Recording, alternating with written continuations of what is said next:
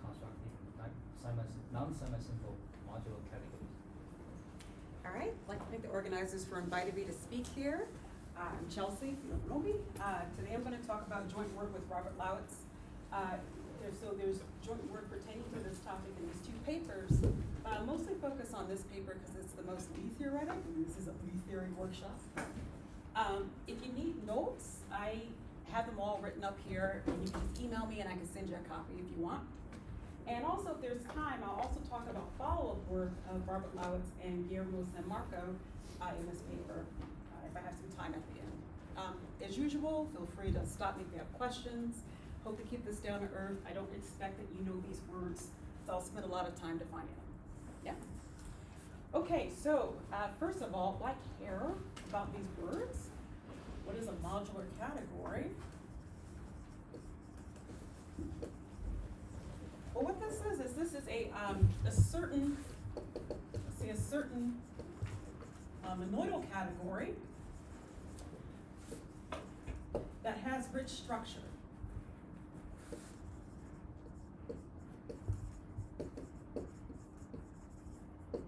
Okay, now why care about this rich structure? Well, it's because it's used in a lot of applications, So they're used to cook up invariants of three manifolds. Modular categories also appear in the representation theory of VOAs. And as a result, there's a connection to 2D conformal field theories as well. Modular categories also appear in topological quantum computing.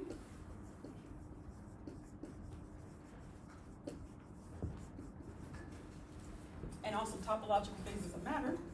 I don't actually know what these words are, but that's what you say.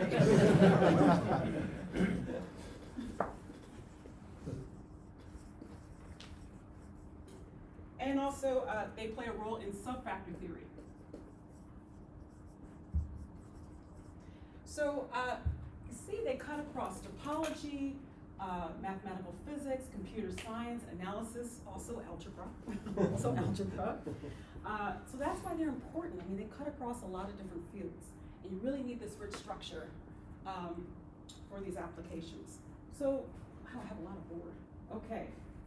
I've already talked about why care. That's my motivation. The rest of the talk, I'm going to talk about what are they. Okay, I have to define them. It's going to take a while, so bear with me. And then I'll talk about how to build more. We care about them, so we want a lot of them.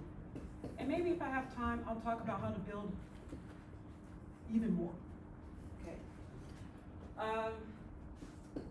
I'm always going to work over a field that's algebraically closed. Sometimes I'm going to need some stuff about the characteristics, sometimes I won't. Any questions so far? Okay. All right, so what is a modular category? A category is modular. Take this apart bit by bit. First of all, if it's, I would say, like the category of vector spaces over a field, meaning that I'm going to need the category to be abelian. I want short exact sequences. I want finite coproducts. I want zero. And I also want the category to be k-linear. I want Hahn sets to be vector spaces. So it's very much mimics this category. We also want certain finiteness conditions.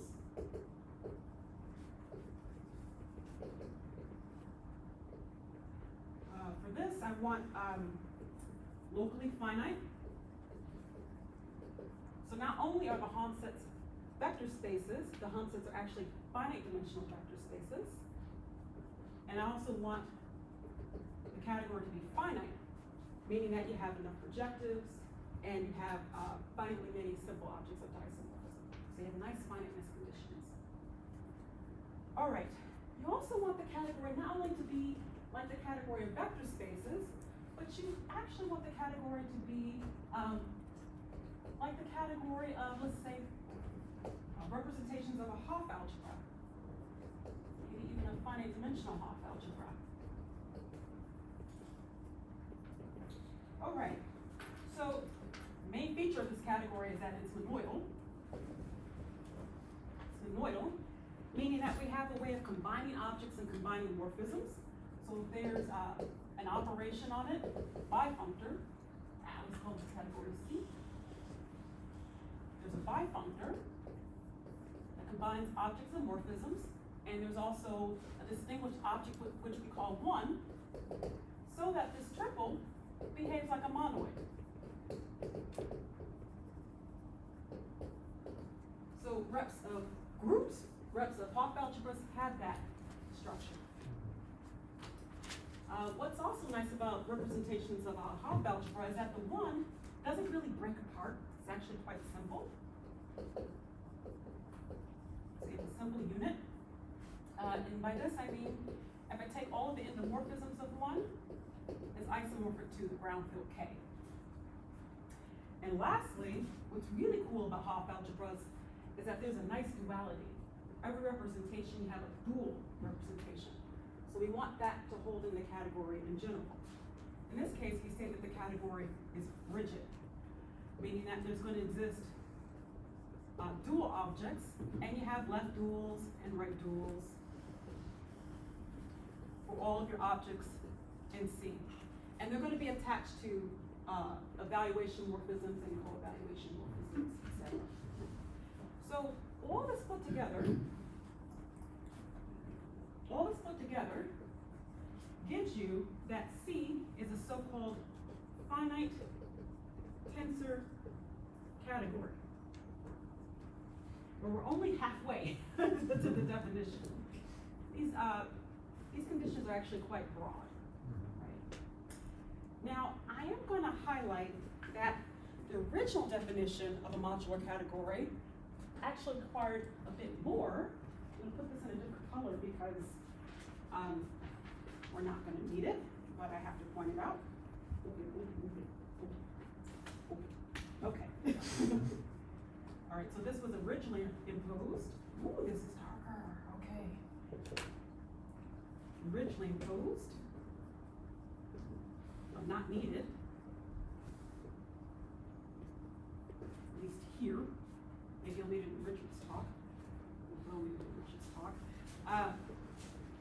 You want this category to behave like the category of representations of a semi-simple Hopf algebra. Wow, that's okay. So you want the category to be semi-simple, meaning that when you take any object, you can write it as a coproduct of simples. Okay, so everything can really be understood in terms of simples, but we don't need that here. All right, so this again it's pretty broad, doesn't really pertain to applications yet. What you need are 3 extra bits of data, 3 extra bits of structure in order to define what a modular category is. So we have additional requirements. And again, this is really motivated for applications. They don't just come out of the blue. All right, so we have that it behaves like a category of finite dimensional Hopf algebras. We get a finite tensor category. But we're also going to require that the category behaves like the category of finite dimensional Hopf algebras that's actually quasi-triangular.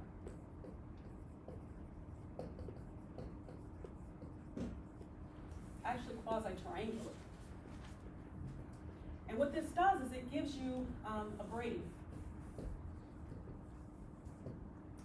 So what that means is that there's going to exist some isomorphisms, which I'll call C, that allow you to swap across this tensor product. And it has to be compatible with the initial structure that we started with. So it has to be compatible with the monoidal structure. And I'm going to draw my braiding like so. I draw diagrams going downward, Sorry. But it's kind of, you start, when you write, you start at the top of the paper. Corey. Okay, so, all right, so we have that it behaves like the category of quasi-triangular Hoff algebras. Again, towards applications, we want a non-degeneracy condition. And you kind of have to pick your poison here for this. In any case, this is going to behave like a category of factorizable Hoff algebras, meaning that your category is non-degenerate, and you have some equivalent conditions that give you this. So there's a few equivalent conditions for this. I will say that in a semi-simple case, that is given by the invertibility of a so-called S matrix. You're going to use an S matrix tomorrow? Yeah. Okay, so you'll see You it. want to define. Okay, you'll see it tomorrow. So I would say in a semi-simple case, this really boils down to the invertibility of a so-called S matrix. I don't need to do it. All right?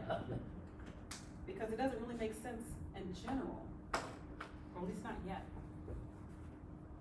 But what I'll say is, in general, what we're going to use is the following. So what you do is you're going to collect all of the objects that break commute with every single other object. So, okay.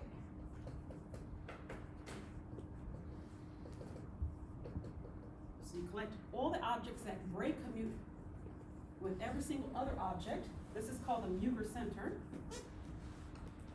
named after Muger. And we're going to require that this category is actually equivalent to VEC. So what that means is that whenever you double braid, oh man, strings, come on strings. So this is X, this is Y, and whenever you double braid and you get the identity for all Y, you actually get that X is equal to 1, or isomorphic to 1. Okay, so that's the non-degeneracy condition that we're going to use here. Okay, and all these equivalences that I keep talking about, they're really due to Shimizu, and that was established in 2019, so this stuff is kind of recent. The last bit that we're going to need is that this category behaves like reps of a Hoff algebra that happens to be ribbon. So we get a ribbon category. Again, this is towards applications. It is, yes. Just in the center, do you need the double braiding is equal to identity or like naturally isomorphic? Equal. Okay. Yep. All right, so for ribbon, what we want is there's some isomorphisms, which are called theta. No, I'm not really going to use it. And you want it to behave well with the braiding, so you have that, I denote this theta like so. And we want that when I twist, it's equal to, first I twist and then double braid. Yeah. Right? And we also want this to be compatible with the rigid monoidal structure.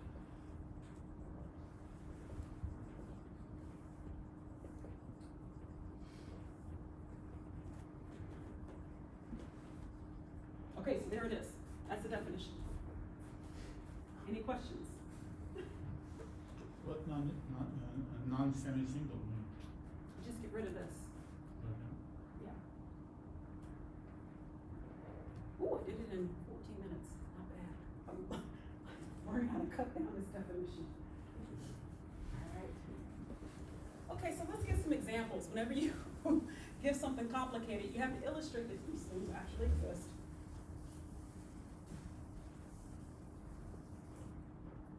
Okay.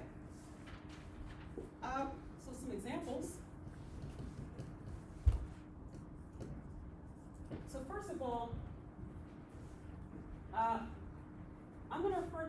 business as a modular tensor category. And if I actually require semi-simplicity, I'm going to refer to this as a modular fusion category. So F stands for fusion.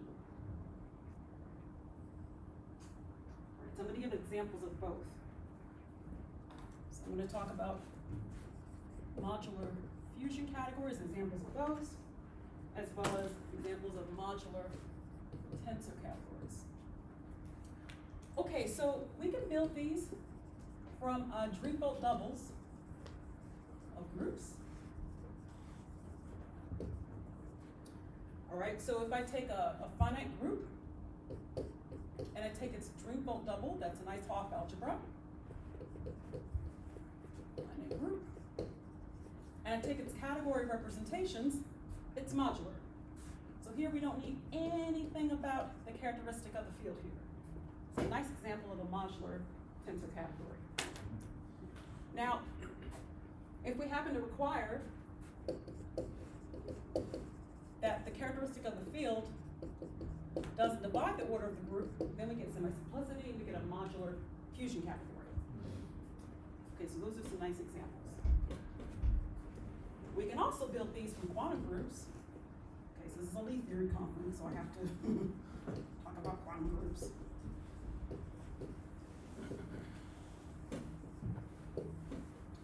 All right, for the general case, what you can do, or really say the non-semi-simple case, what you can do is just take reps of a small quantum group at a root of unity.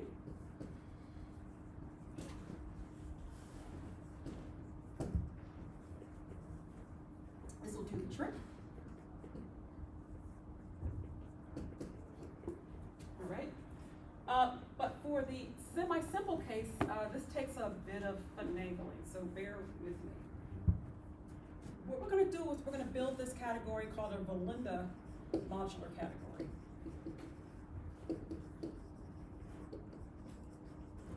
So what you do is you start off with Lustig's big quantum group at a root of unity. And then what you do is you take a subcategory of tilting modules. And then what you do is you quotient out by negligible modules. Did I spell that word this morning? Yeah, okay. Negligible modules. And then what you end up getting is the semi-simple part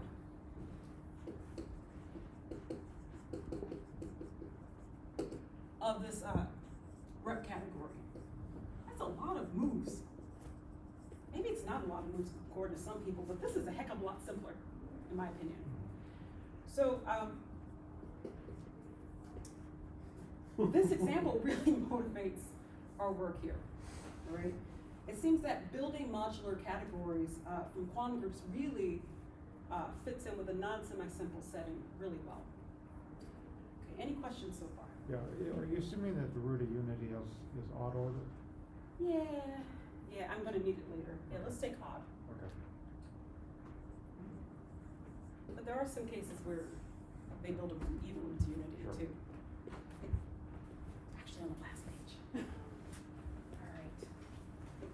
All right. Let's generalize this. We can build even more examples.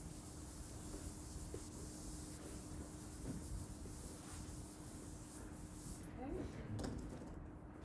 So let's generalize the Dreifeld double setting.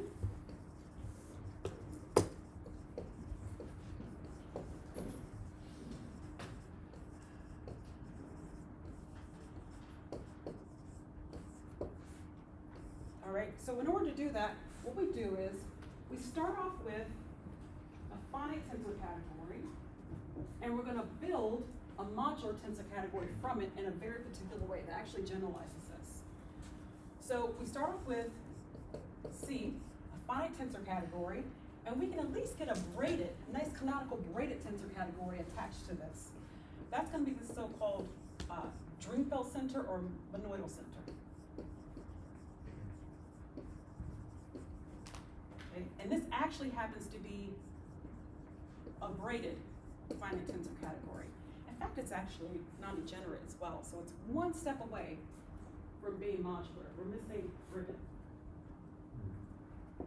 So why does it connect to this case? Well, for example, if I start off with C being reps of, let's say, a group, I get that its Dreamfeld center is monoidally equivalent to this category that we have over there, reps of a Dreamfeld doublet. Okay, so now the question is, when is this monoidal center modular? Well, when is it ribbon? Because we already get everything else for free. Well, again, we're going to break this up into the modular case, or the tensor case and the fusion case. If we happen to have that C is spherical in a way, so it's a finite tensor category, but it's actually spherical, then we get that the monoidal center is a modular tensor category. Now I have these initials here because this is actually due to Douglas, Chalmers-Priest, and Snyder. It's a very technical condition on a category. But what's cool is that it's exactly what you need for this category to be modular, and that's actually due to work of Shimizu in 2018. Okay, so you do have some conditions that give you modular. Now this is actually built, or actually generalizes the semi-simple case. We have a notion of sphericality that's a little easier to deal with. Maybe we even want to call this trace spherical, because this notion basically means that the left traces and right traces of objects are equal, whatever traces mean. So left trace of objects equals right trace of objects. And then with this notion of sphericality, we get a modular tensor category. This is due to Muger in 2003. All right, so we have a way of generalizing the Dreamfeld double setting, namely working with Dreamfeld centers to get modular tensor categories. Any questions so far? All right, now the goal, really the goal, how do we build more, what's new? Does ESPS spherical imply spherical? Oh, they don't imply each other. It's weird. There are examples where they are very different. Yeah. Well, okay. Oh shoot, let me take that back. So DSPA spherical plus semi-simple, I think this recovers this, yeah. Or you need semi-simple too. Probably. Yeah, so DSPA spherical plus semi-simple recovers this, yeah. Thank you. Any other questions? All right. So now what I want to do is generalize the quantum group setting. Okay, so we can also generalize the quantum group setting.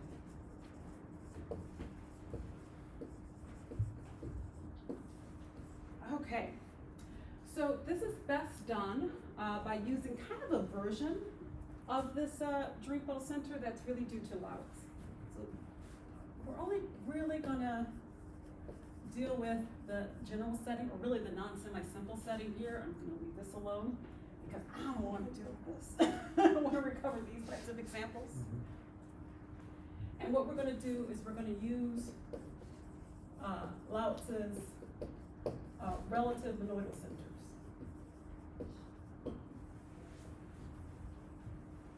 So I have to explain what that is. It's a version of a Dreamfeld center.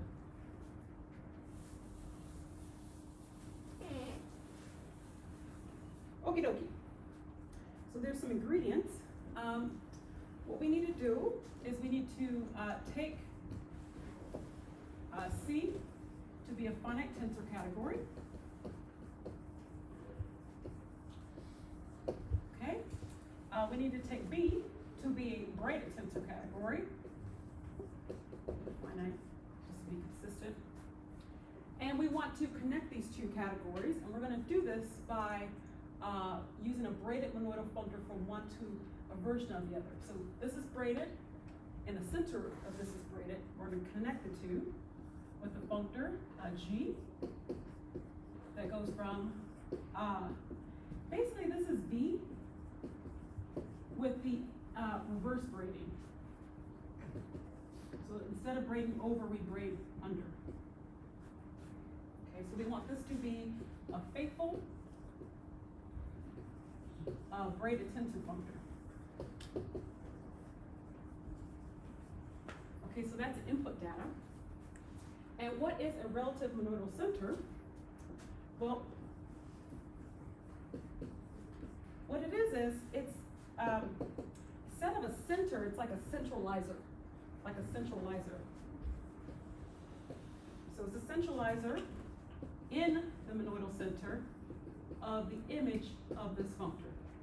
So just to spell that out, this consists of all of the objects in the monoidal center that braid commute with all objects in this image.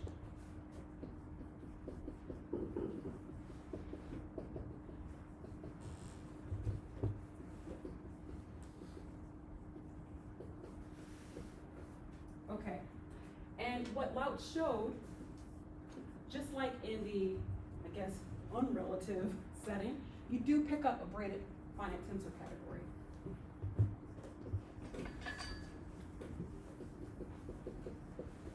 All right, let's do some examples. If I take my base to just be the category of vector spaces, really the only object you care about in that category is K or 1. You know, all vector spaces are just copies of it in a way. So when I compute the relative monoidal center with this base, right, I'm picking up all the objects that braid commute with every single other object, or, sorry, I mean, essentially, taking the base here to essentially be 1 makes this condition vacuous. Everything braid commutes with 1. So it doesn't really cut down Z of C. So we just recover the relative center. Okay. Let's take a more interesting example. This is going to be actually really key for us. And let's take the base to be a little bit bigger. Let's take B to be the category of representations of a quasi-triangular Hopf algebra.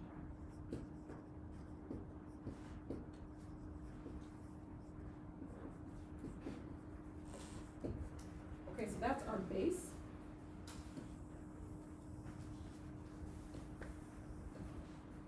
All right.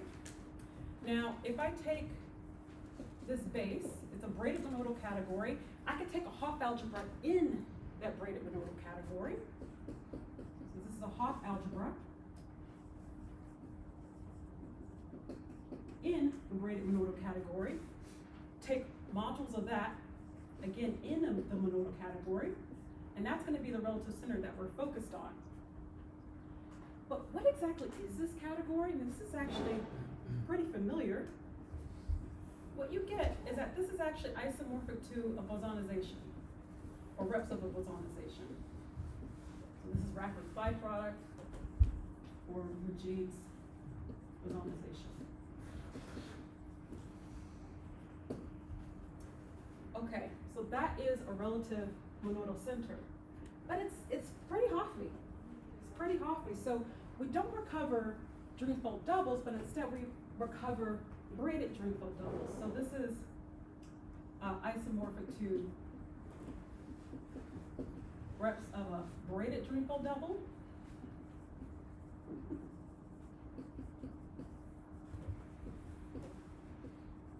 Or instead of a bosonization, we get a double bosonization here. And we also know that the category of reps of Drinfeld doubles are isomorphic to a category of Yetter-Drinfeld modules. There's a version of a Yetter-Drinfeld category here as well. but instead we have to work in this braided monoidal category. All right, so this is all quite nice, but what does that have to do with, let's say, quantum groups? So, as an example of an example, I hope you can see this. If I take this small quantum group, it's actually, you can write it as a braided Drinfeld double. But here you have to take K to be the Cartan part, and here you take H to be the positive nilpotent part. All right? And in fact, in this case, what we get is that the bosonization is isomorphic to the positive Borel part. So the reason why this is useful is that this really handles, this type of construction really handles reps of Hopf algebras that have a triangular decomposition. So this is really good for,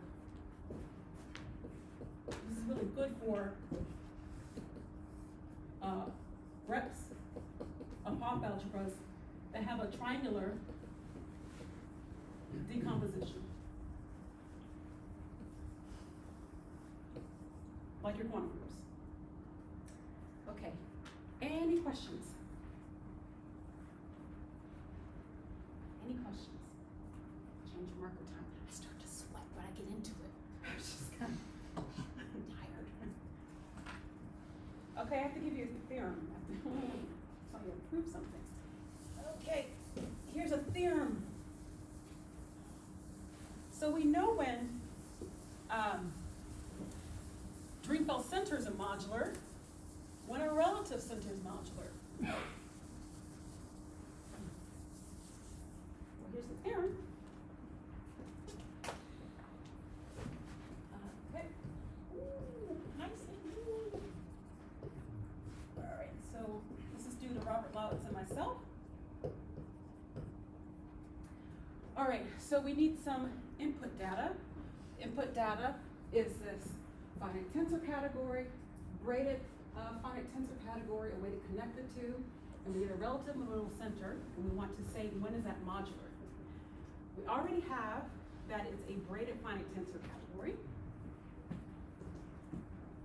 So what we're going to do is we're going to require B to not only be a braided finite tensor category, we're going to require that it's non-degenerate, e.g. we can take it to be modular. We want to use Chamise's result, so we're going to require C to be that notion of sphericality. DSPS, spherical. And then we have G as above. Not going to require anything new.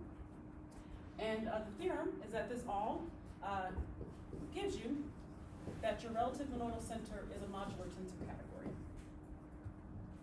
All right. So how does this work? Well, we already have that this relative monoidal center is a braided finite tensor category that's due to Laugwitz. 2018. Okay, so we have all this data. Baby, okay? So we need non-degenerate and we need ribbon. All right, we have that the center is now ribbon. Okay, this is due to Shimizu again.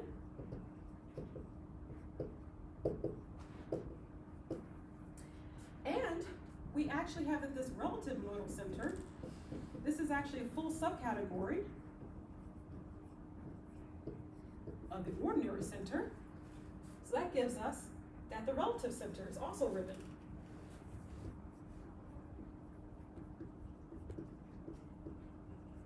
Okay. Okay, so we need one more step here. Now we need non-degenerate. So for this, we're going to compute this Mueller center.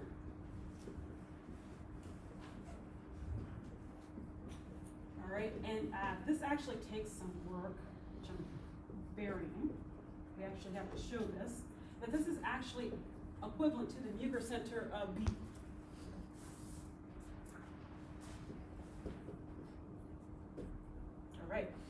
of course, since B is non-degenerate, we get that that is equivalent to VEC, and then we're good. Then we have that the relative center is non-degenerate. All right, and that is the proof in a nutshell. Any questions? Yes? Do you know if the relative center of the relative center is the thing you started with? Yeah, and so we have a double centralizer. Oh. Yeah. Yep. Okay, so we have a double centralizer theorem that we apply. Anything else? Okay, have some time. We actually have a nice decomposition theorem as well.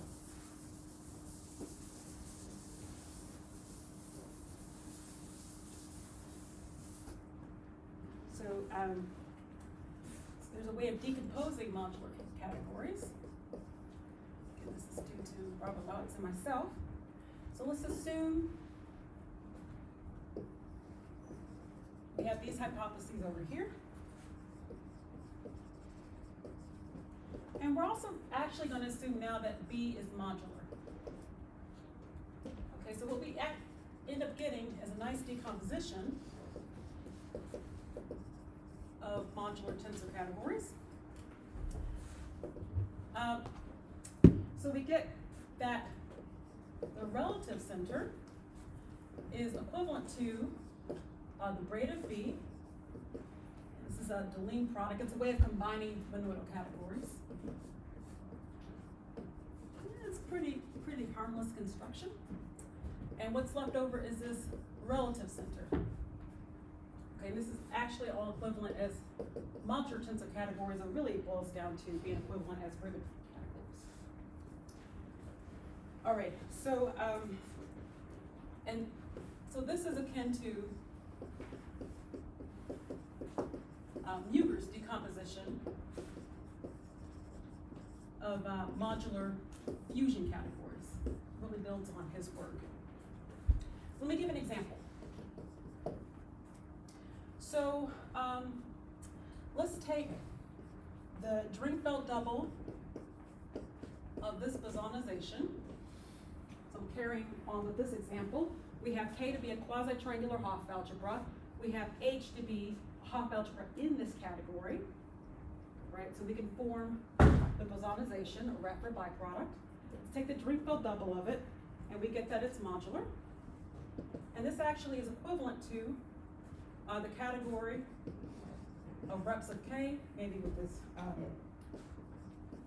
reverse braiding, and this category of modules over the braided Drinfeld double. So, I mean, at least the generators match up nice. So, if you take the generators as a vector space, I mean, this kind of has generators H and K, and then you got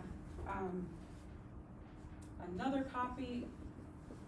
Well, you have a copy of K dual, and you have a copy of H dual, and then here you have a copy of K, and then this has a nice triangular decomposition. You can identify one of these K's with K dual. Things sort of match up. And as an example of this, we have that if I take the Drinfeld double of the positive Borel part,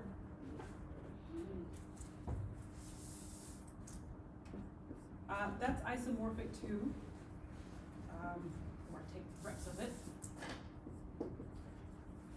This is equivalent to reps of the Cartan part, the Deligne product with reps of your quantum group. Okay, as modular categories. All right. Any questions so far?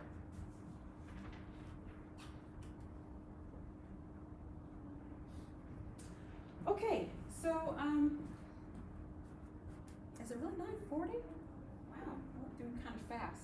Was it too fast? Nobody has any questions? This reminds me of teaching. I go way too fast. Let me give some concluding remarks. Where? Maybe over here.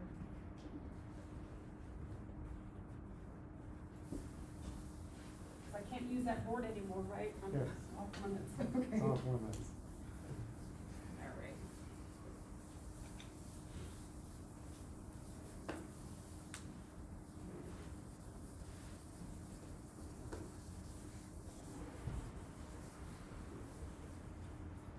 All right, so some concluding remarks.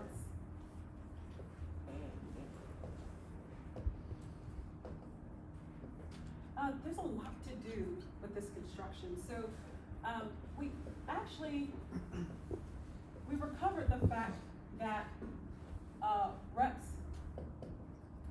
of a small quantum group is an MTC, but we really did this for an odd root of unity. Okay? Now what's open really is extending these results to the even root unity case.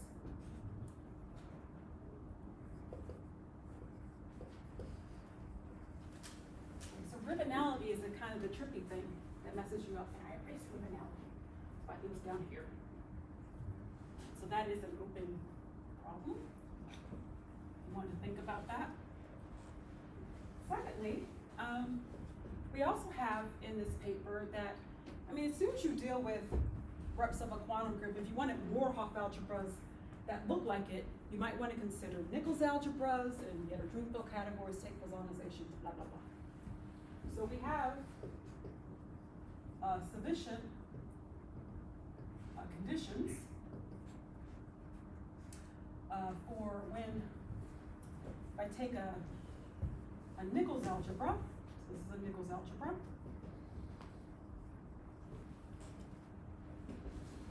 take the category of take the Drinfeld, braided Drinfeld double of it, and a category of reps of a group over a finite dimensional or finite abelian group. So the Nichols algebra in this category. I can end up building this Hopf algebra, and this is a generalization of, let's say, this picture here, or a specialization of it. I can take the category of modules of it. Well, that's equivalent to one of these relative modal centers.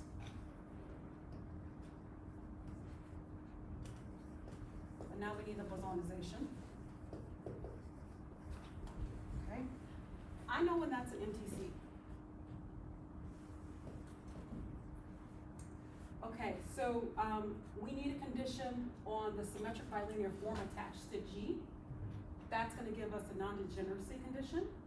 And there's a technical condition on the top degree of your Nichols algebra, as well as the R matrix of this quasi-triangular Hopf algebra that gives you ribbonality. So it's a little technical, but we do have conditions. We have sufficient conditions. But the necessary conditions are open.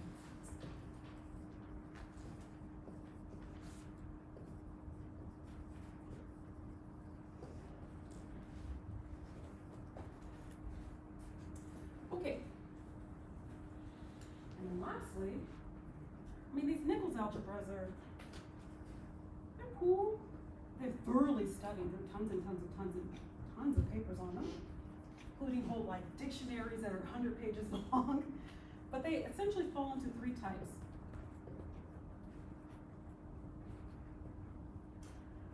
So there is the Cartan type, which is like quantum groups basically.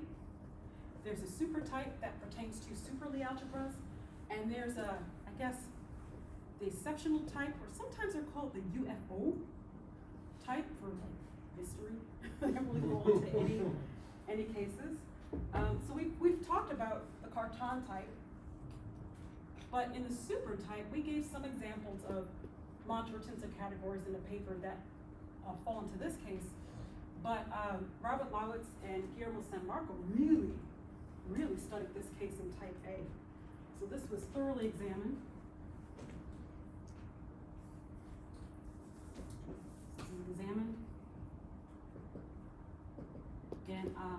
type A by Robert Laugwitz and Guillermo San Marco, they get lots of examples of modular tensor categories. And remember at the beginning I said that modular tensor categories were good for something, they had all these applications. They actually get some cool knot invariants with these modular tensor categories. And these are actually, I mean, they're not enio knot invariants, but they're actually indistinguishable, or let's just say 4 knots, indistinguishable by your Jones polynomial, not this Jones, Jones polynomials or Humfly polynomials. Okay, so they get some cool knot invariants. Do they disagree on that? I don't know that paper in detail, but yeah, I mean that's all I know. There's plenty of stuff to do. Just say there's still plenty to do.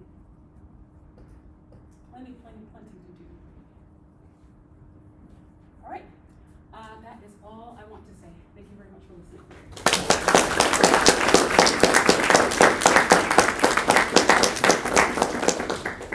Next questions?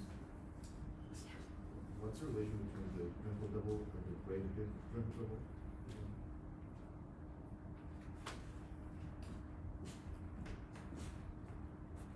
What's the relation between these two Hopf algebras? Yeah, can you get one from the other? So basically you take a quotient of this Hopf algebra by identifying these 2 copies of K. Get this. Yeah. Any other questions? Yes. Yeah, so, I mean, because you're dealing with non-semi-simple category, right? So the dimension likely to be 0 on all of them. That means the dimension of the global dimension of the category. Quantum dimension, yeah. So that means you lose all the equation of dimensions compared to the semi-simple case. Is it right?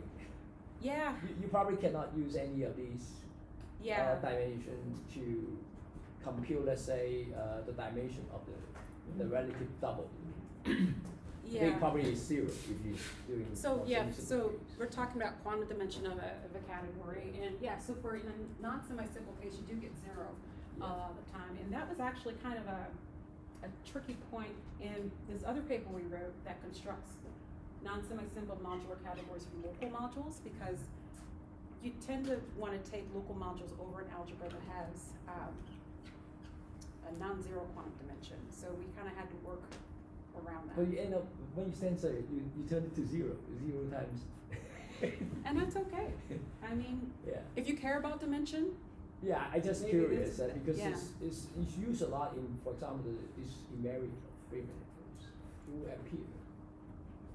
but interestingly enough, I mean, there still are lots of papers using non-semi-simple modular categories to get invariants of manifolds, even with this 0 dimension. So, yeah. Yeah. I mean, whenever you generalize, you have to pay a price. Maybe that is one you of the gain prices. something new. What I mean. Yeah. You lose something, you gain something. Yeah. But Frobenius Perron dimension still works out well.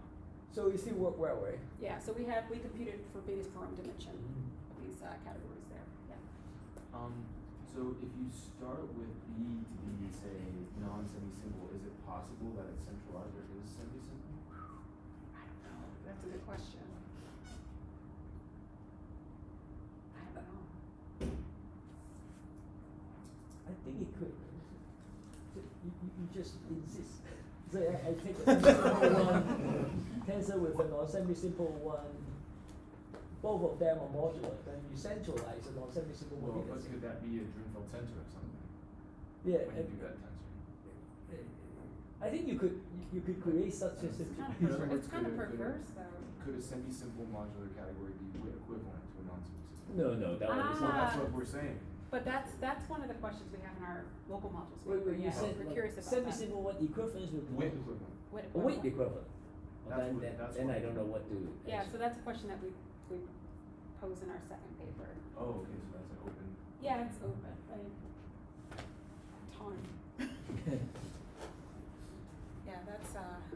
be nice if that's not true. You know, everything kind of stays in their own silos, but who knows? That would actually be incredibly interesting if that was true. Yeah. I don't know what he did. Yeah. Do you still have for all of these the projectors and the injectors one side? Like in regular hall puzzle? Oh, yeah. Yeah, let me follow up on the question. So can you actually use the triangulated structure to say anything more? Right, that's what I was getting. Like if you want a dimension, Yeah. if your injectors and projectors coincide, you can portion by those, and then you have like a million notions of dimensions for triangulated categories. Right. That's right.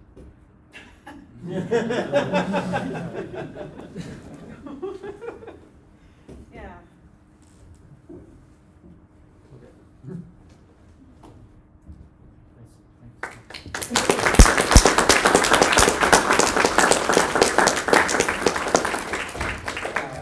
Longer break. So we would like to remind you about the panel discussion today. That's something new that we have tried this time. So you will see this also among others, Richard and Dan. And Arik. And Arik also. Arik, he's up there. Where's your hand, Arik? Okay.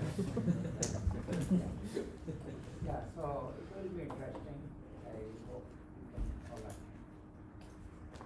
And also, so we have organized some like informal dinner evening. There is a sign-up sheet for those of you who buy, and also you can provide maybe you can let us know so we can.